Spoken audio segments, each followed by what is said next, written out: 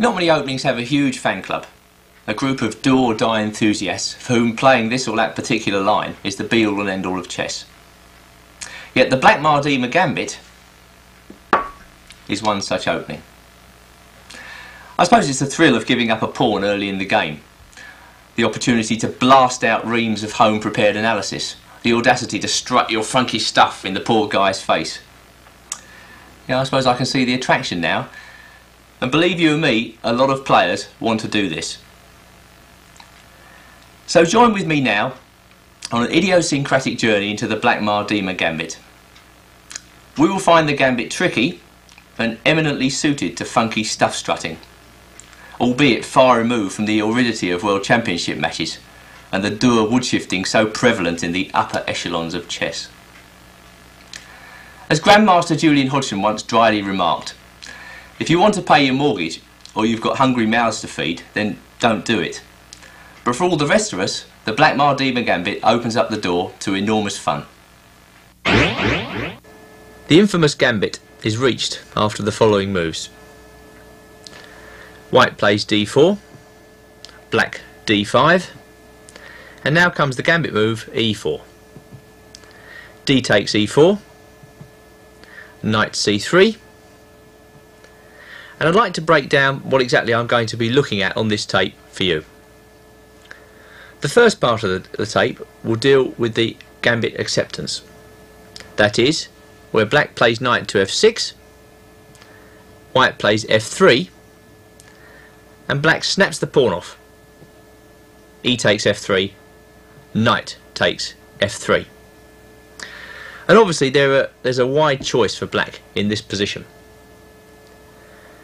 In the first section of the tape, we'll be looking at the move e6, a rather solid defence recommended by Max Erver.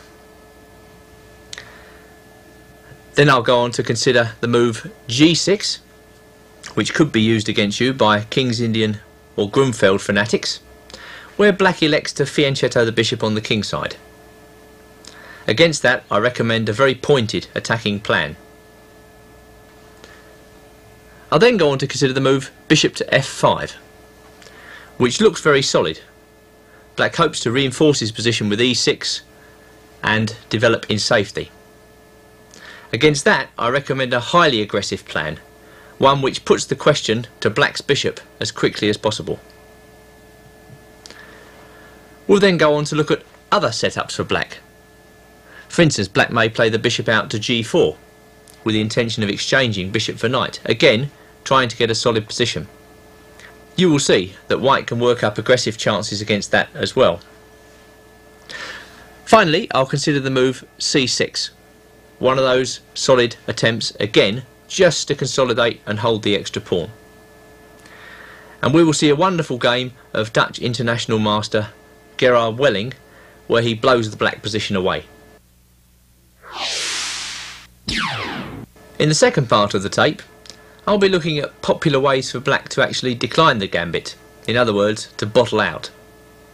I guess a lot of your opponents will feel that way when they see the Blackmar-Diemer Gambit ventured against them. They'll feel very uncomfortable and they won't want to take the pawn. So what are the best ways for black to decline the gambit?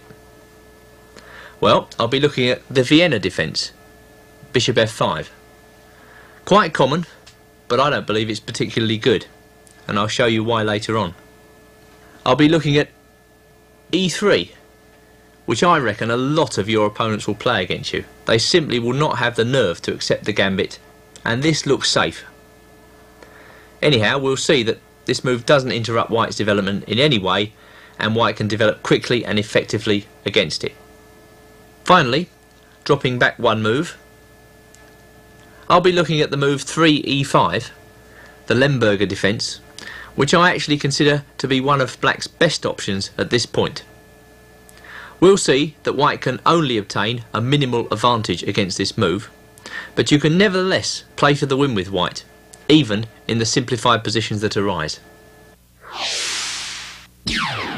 In the final section of the video, I'll be looking at lines where black doesn't oblige with the move d5, and in fact goes knight f6.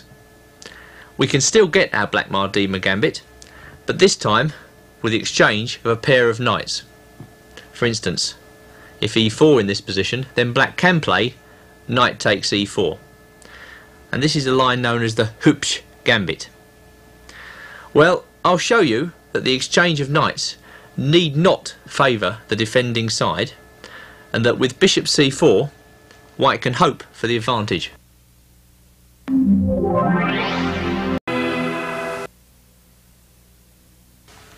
After 1 d4, your average Queen's Gambit Declined Nimzo Indian or Queen's Indian player tends to be a fairly solid character.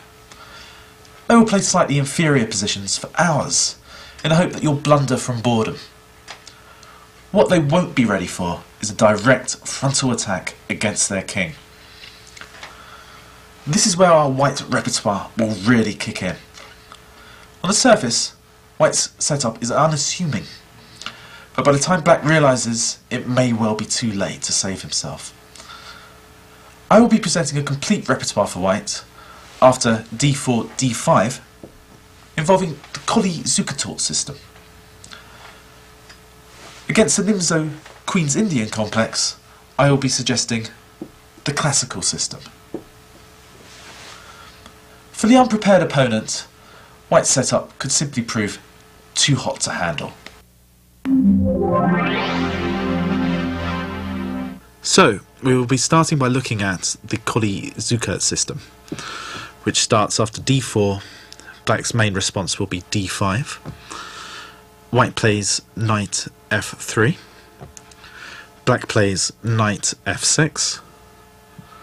And white plays e2 to e3, introducing a Colle setup. Black's main response is e6. White plays bishop d3. And now black, if he's to achieve any meaningful counterplay on white's centre, is at some stage, he may as well do it now, play the move c7 to c5. If he doesn't do it now, it's extremely likely he will do it in the near future. Now white plays the move b2 to b3. Black's last move contained a threat of c5 to c4, and this move stops the pawn moving to c4, but more than that, it prepares to fianchetto white's bishop on b2. With the bishop on b2, both bishops are taking aim at the black king side. White will be looking for opportunities to release the power of both bishops against the black king side with perhaps d4 takes c5 at some stage. Hello everyone, International Master Andrew Martin here, and welcome to this Foxy Openings DVD on Veresov's opening. Now the Veresov kicks off with the following moves. White plays d4, black plays knight f6, he could play d5. This will lead to the same position if white goes knight c3, d5 and now bishop g5. And this is the characteristic position of the Veresov. We can see already that by blocking his c-pawn, white is relying on piece play in the opening phase of the game. This makes Veresov a very aggressive opening.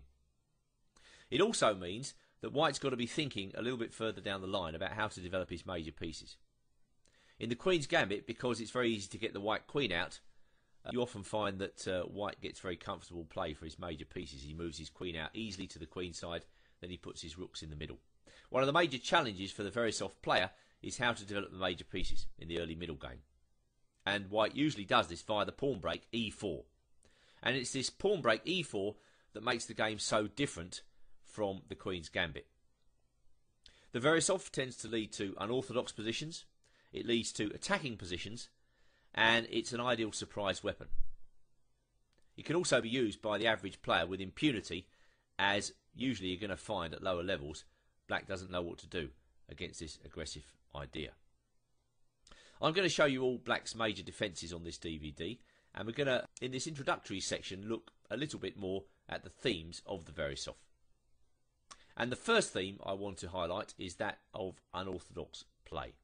Now the first game comes from Amsterdam in 2010, and it's between two very strong grandmasters. Nigel Short playing white, who's willing to embrace any attacking idea available in chess theory, and he's playing the young Dutch grandmaster Anish Giri, who's probably a very strong theoretician. So Short thinks in this game, well, the Veresov's the ideal weapon to play against this guy. what has he got to show against the Veresov? Well, Geary plays one of the standard moves here, knight bd7. And I guess this is an answer to White's question, well, am I threatening bishop takes f6? Sometimes in the Veresov it's good to take on f6, doubling the pawns along the lines of the Trompovsky. Sometimes not. At any rate, after knight bd7, Black takes this idea out of White's arsenal. So knight bd7 is just a good defensive move, which is directed against bishop takes f6. It really is as simple as that. And Short plays a very simple move here, pawn up to e3. Black plays e6, and now a very unorthodox move, queen to f3. So already Short is setting his young opponent difficult problems in the opening. He's asking Black to play a untheoretical position, and Short is hoping to use his greater experience to outplay the young man in this rather strange situation. Just going back, White has other moves here. He can simply play bishop d3. He can move his knight out to f3. Queen f3 is just a very interesting and unusual idea. And Black responds in the centre with c5. You're going to find a lot of your opponents playing in this way when you play the Veresov. And it's important to understand at this early stage that when you move your bishop out to g5, the square b2 can often become weak. And the queen side in general perhaps needs a little bit of care. So with c5, Black is thinking about bringing his queen out, either to b6 or to a5. Short is in the mood for an unorthodox game, a very provocative game here, and so he castles on the queen side.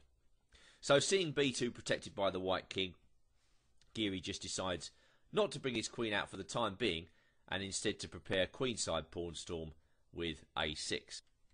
Knight ge2. It would have perhaps seemed more natural to bring the bishop on f1 out, but if we just take play back, where's that bishop going to come to? If he comes to d3, Black could well play c4 and then b5 with a queenside pawn storm. So knight ge2 makes sense, and Short will reveal his idea in the coming moves as Black thematically brings the queen out to attack the white queenside, and White continues with forcing play. Bishop takes f6, knight takes f6, and now pawn up to g4. So White is now thinking about attacking that knight with g5. He's not wasting any time because he can see Black is, well, already in a position to attack him on the queen side. So speed is the order of the day, and the bishop on f1 could well come out to g2 or h3 as the game progresses. Well, hello everyone, and welcome to this DVD where I'm going to be recommending Queen's Pawn systems for White based around the moves, the initial moves, d4 and then e3, which doesn't sound too dynamic from White's perspective, but I think you're going to be in for a few surprises, as for instance systems like the Colle, the Stonewall attack, a special system against the King's Indian setups. You're going to see that actually White can creep up on Black using this system and often get vicious attacking chances together. So we're going to be considering a whole bunch of systems, and the first one I'm going to look at is the Stonewall setup, where White plays his bishop out to d3, Black plays as though he's defending a Queen's Gambit, and then White can plough on with knight d2 and then f4. Now there are probably better ways for Black to defend the position than this. The Stonewall is particularly effective against systems where Black plays an early e6, but Black can also play, for instance, a fluid move like bishop f5, or he may play the trendy Slav setup using c6. Again, I'm going to show you ways to meet these ideas.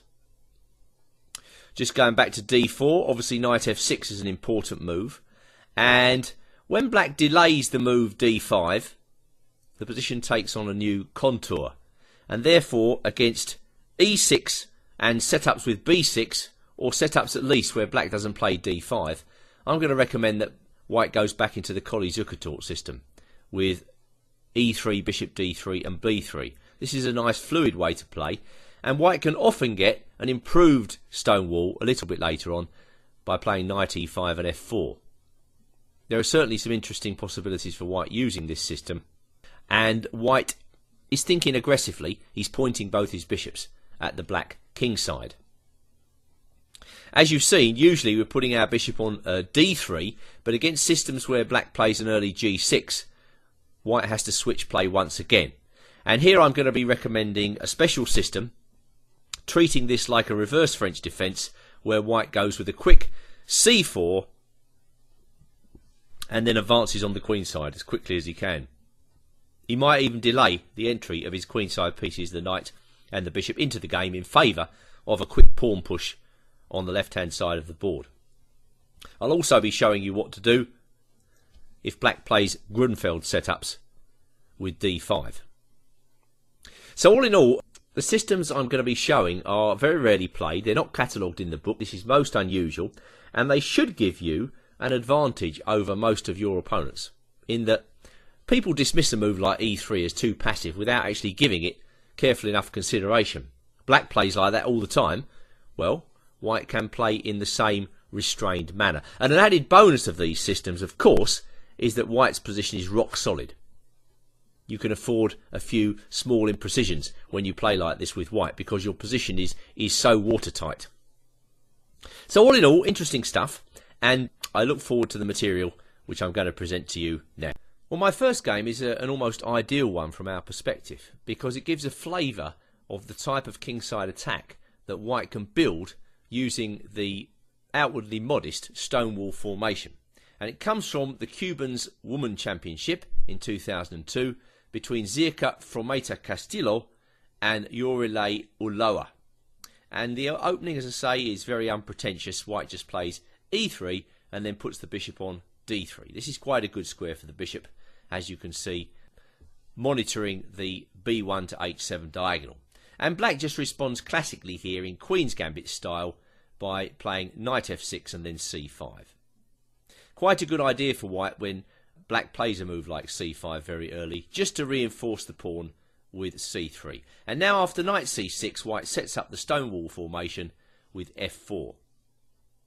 The main characteristic of the stonewall is, firstly, that it's difficult for black to break down white's formation, and secondly, white is establishing strong control over the e5 square.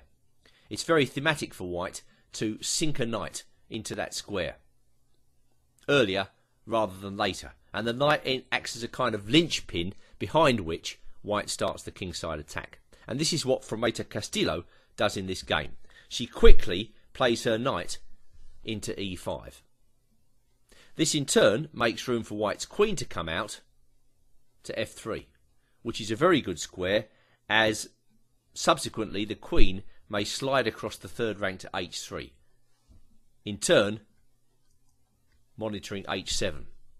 A very useful attacking idea to take on board. So already we see that black has perhaps made two very small imprecisions. Number one, she's set up a kind of inflexible formation, and number two, she's castled very early in the game. Now the black player is graded 2100, which is about 180, 190 ECF, and this is a pretty strong player. And yet here she is, she's castled a little bit early, giving white the ideal opportunity to attack her king. Well, black took on d4, and white recaptured with the e-pawn. That's quite a good deal for white, as once again it liberates the queen side. If there is a slight problem with the white formation, it's that the queenside pieces take some time to come out. When you play this formation with white, you've always got to be aware that your queenside pieces could be a potential problem for you. So have some good idea of what to do with them. I'm going to show you ways to get those pieces out as we go through our selection. But for the time being, black was getting a bit intimidated by the knight on e5, tries to get rid of it with knight d7, and now white threatens immediate checkmate after queen h3. Please remember this manoeuvre, queen f3 to h3. It's very characteristic of this line. And now black plays pawn up to f5. Well, of course, when black plays a move like that, it tells me that he's thinking about putting something on e4. But it doesn't fit in this particular position with black's move knight d7. Black would much rather have the knight on f6 in this position, ready to jump into e4 immediately. But white takes advantage of the absence of the knight from f6 by pushing forward with g4. And you can see already white is building up a very strong attacking position. Black took the knight. Whilst that knight remains on e5, white is always going to have a very strong grip on proceedings. And after f takes e5, Naturally, again, this makes white's task of bringing that bishop on c1 into the game easier. Black blocked with g6. But now there are a whole complex of weak dark squares around the black king, which hopefully white can exploit. Well, white played knight f3, and after queen d8, bishop h6. So ideal development for white. Now it's a question of how to take the attack further. Black moved the rook, and white castled on the queen side. Normally, in the Stonewall formation, you'd be expecting white to castle on the king side, but this game is rather unusual. Black has played the whole opening rather passively. She's made a few imprecisions, and white is able now to manoeuvre the pieces into perfect attacking positions. And white's already now threatening just to take on f5, winning a pawn. So black defends. White brings the knight into g5. Black plays queen to e7, not really knowing what to do, and now Fromita Castillo brings the rook from d1 to f1. And who could have guessed that white would have played so modestly in the opening few moves, because she's built up this fantastic attacking formation. And black is very passive. So black continues to play solidly with knight d8, but no sign of activity, and white now starts to open up the game. Queen g2 makes room for the h-pawn to come into the game, and white could be thinking of using this pawn as a battering ram against the black king. Knight f7, en passant, white was attacking the pawn on d5, so here it is, a painless queen takes d5 move, pinning that knight on f7. This really is a horrible position for black now. She tries to bail out with bishop e6. White simply removes the bishop and then moves her own bishop back to d2. So on top of an attack and an extra pawn, white's got this very strong bishop pair here, and now threatens to take on f5 due to the pin on the pawn at g6. To her credit, black mobilises her rooks now over the next couple of moves. But white's a solid pawn up. No need for any heroics in a position like this. You've just got to nail things down. Bishop c4 is a good way to start to do this. After rook c6, white played bishop takes e6, and the point of this was to get the queen's bishop into the game via e1. And now bishop h4 is a serious threat. Rook b6 was answered by queen c4, and rook c6 by queen to e2. Queen came up to e6, and now white got the h-pawn going.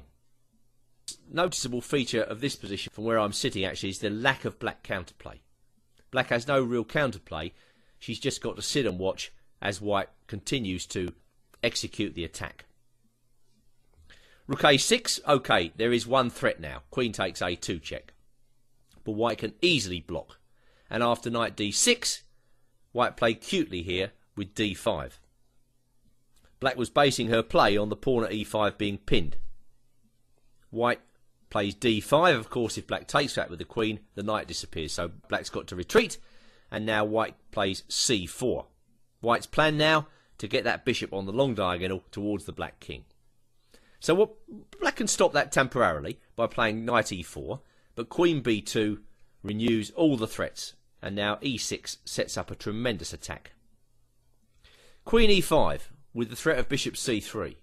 Rook f8 and now h5. The attack runs on oiled wheels. Queen g7. There are just too many black pieces on the long diagonal for my liking. H takes g6, stripping open lines. And now the scene is set for the final couple of moves, as white just pushes the pawns on. And black literally has no defence in this position. She decided to resign.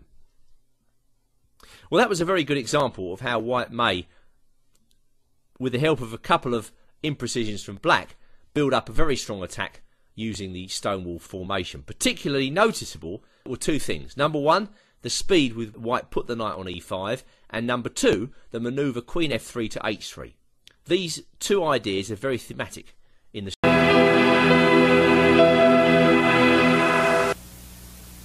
project since inception. And now I'd like to present to you the unusual Blackmar-Diemer Gambit. On this video we're going to cover almost uncharted territory in terms of theory.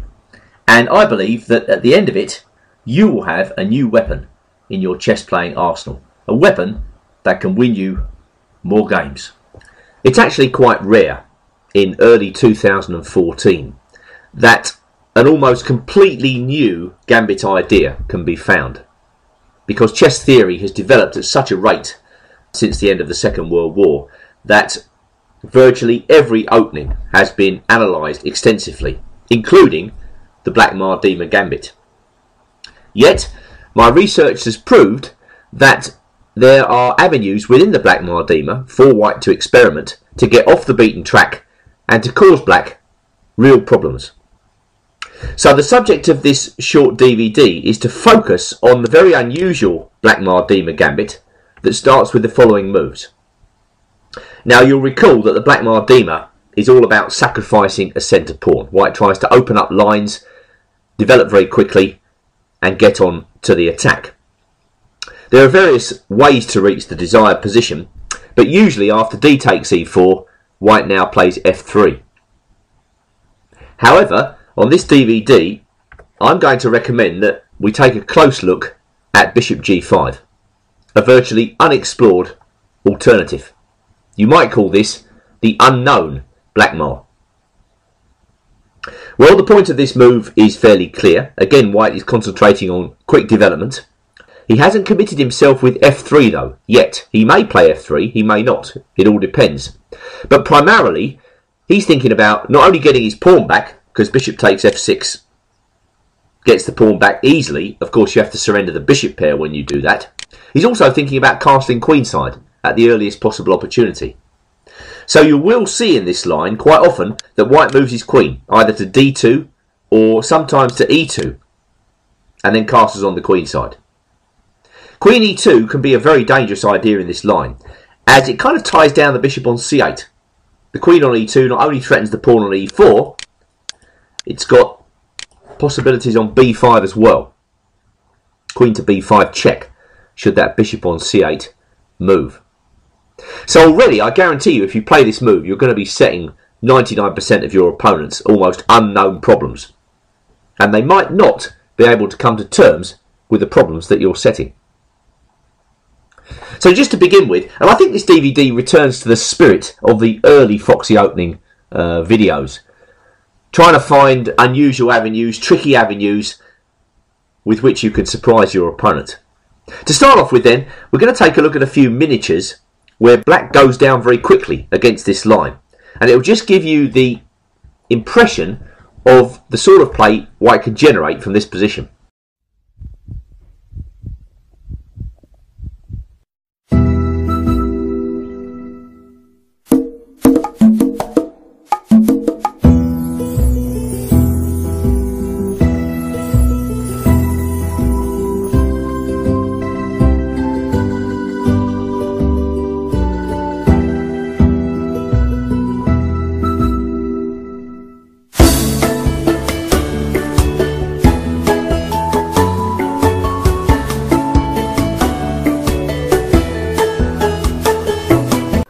Hello everyone, and welcome to this 2-volume DVD series on the Colle system. Now the Colle system is a pretty solid looking idea, but at the same time it's very aggressive too.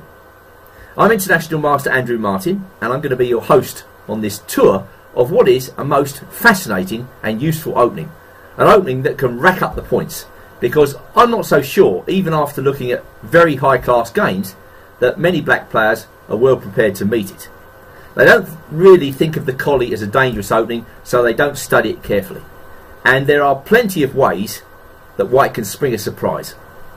So join with me now and let us take our tour of what is a most fascinating opening. Hello everyone, I'm International Master and FIDE Senior Trainer Andrew Martin, and welcome to this DVD where I'm going to be recommending that the Colle system is a good method of play for white. The DVD is split up into two parts, so to start off with, let's take a look at the contents list. Now in the first DVD, the first part of the DVD, I'm going to be looking at the Colle system proper, which starts after d4, d5, and now white plays knight f3. Note that I'm not going to consider other black moves after 1d4. Otherwise the DVD might take up 24 hours or something like that. Instead, we just concentrate on the way to the Colle system proper, which is with the characteristic move E3. Now this is a quiet looking move, but the thing about the Colle is it's a very deceptive system. White's position is often akin to a coiled spring. What looks passive suddenly jumps to life, and White can often get a very strong attack using the Colle method of play. And the Colle system proper starts when Black plays E6. Now White puts his bishop on D3, and Black pushes up in the centre with C5. Now once Black does that, you almost always reinforce the centre by going C3. Again, we're not going to consider the Colle-Zukertort system where White plays B3 in this position. That's a completely different animal. Instead, I'm going to stick with the Colle proper. White plays C3, and now Black's got to make a choice. What is he going to do with his minor pieces? Will he bring the knight out on B8 to C6, or will it come to D7? Will the bishop on F8 come out to D6, or will it go to E7?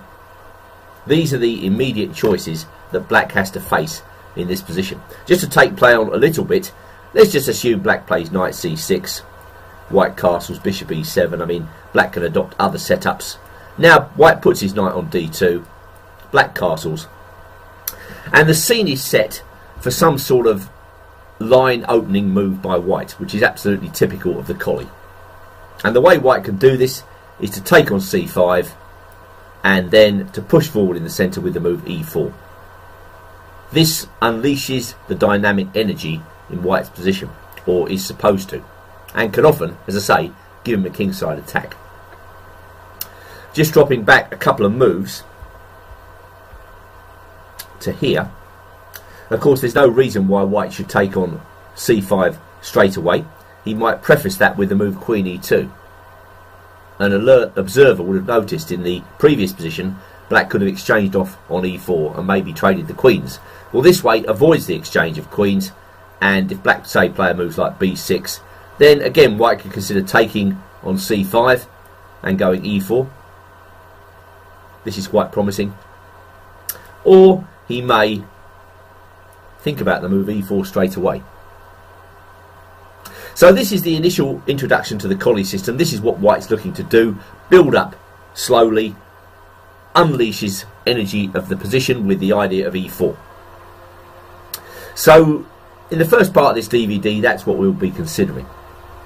Now in the second part, I go on to looking at alternatives for Black.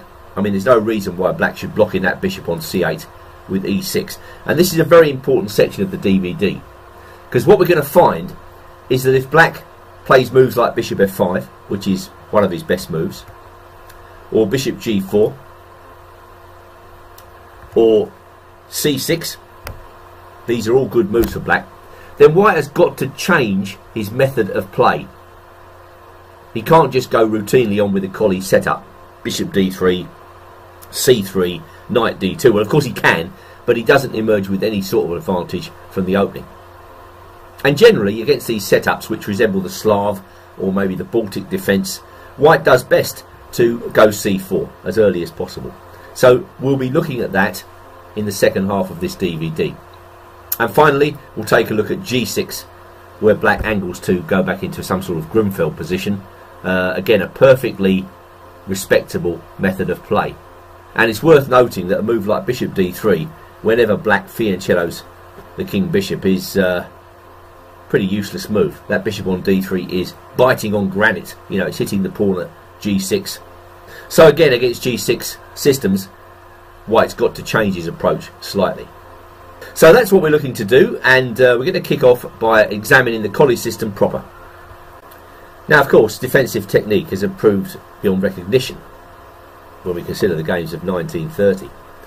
But just to show you that the Colle system is still being used successfully today with the same ideas, I've got a game for you from the Belgian Team Championship played in 2016 between Tom Pichot, grade 2363, and Cemal Gulbas, grade 2360. So these are players approaching international master standard, if they're not IMs already. And it's interesting to see that white wins a very nice game using the Colle system against a modern player. So we get the setup where black plays c5, walks straight into the Colle, and Gulbas decides to set up by putting his knight on c6 and then his bishop on d6. As I say, this layout from black is quite important, and the knight on c6 is slightly more actively placed than it is on d7. But of course, a bit later on, when black plays b6 and bishop b7, as he usually does, the knight could be blocking the bishop. There are pros and cons to each of these minor piece developments by black. Anyway, white just gets on with the system. He plays his knight to d2, and now he decides to take on c5 straight away and play e4.